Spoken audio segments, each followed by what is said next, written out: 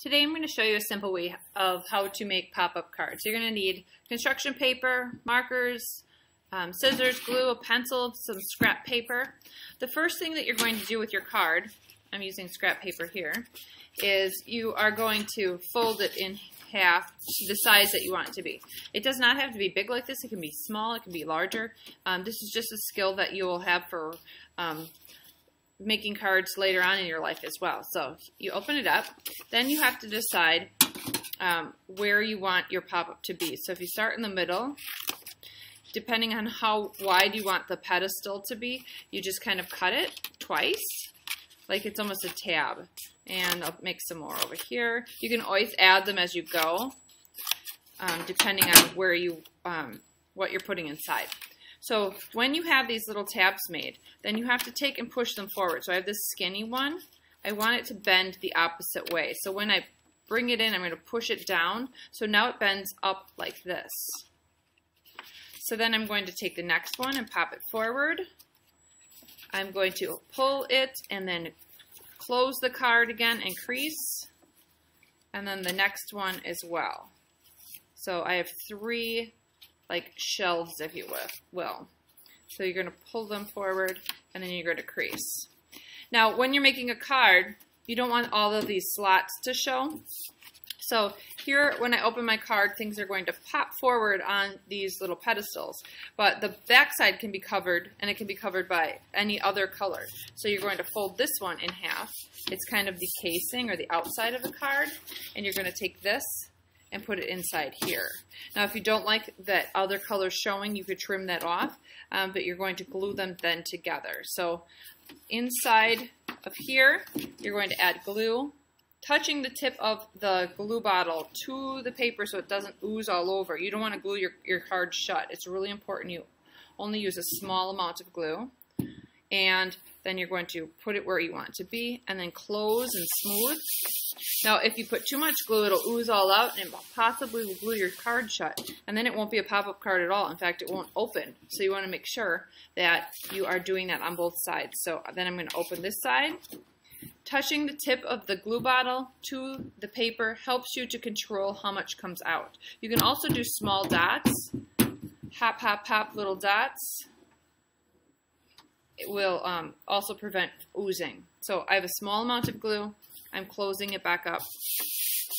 Now you can make anything you want on the cover. It could be colored paper, it could be markers, whatever kind of personal note you want to the person that you're making the card for.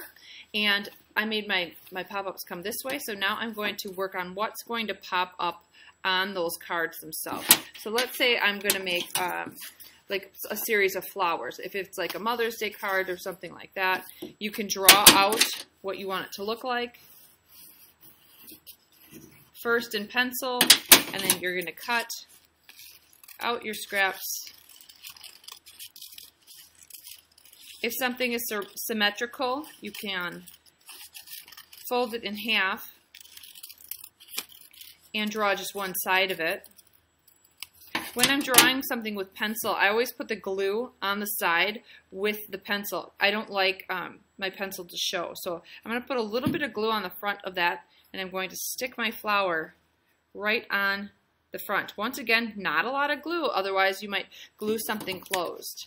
If I were to make a little heart, I might fold the paper and draw half the heart. So if I zoom in,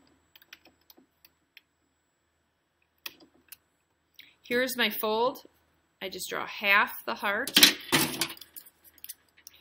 It could be a bunch of big hearts that jump out. If you're doing something for Christmas, it could be a Christmas tree or a wreath. So here is my heart. I'm going to put a little bit of glue on the side with pencil. I'm going to stick that in the middle of my flower. Let's see. Once again, folding. Here's the fold.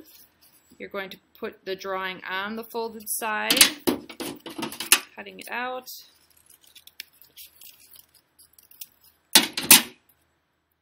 There is another heart. I put that there. I think I'm going to make it a little bit bigger. So whatever you want your heart or your card to be, whether it's birthday, Mother's Day, Christmas, Valentine's Day.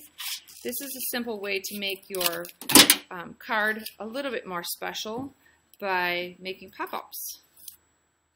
So it could have a sign that says Happy Mother's Day that pops up in the card.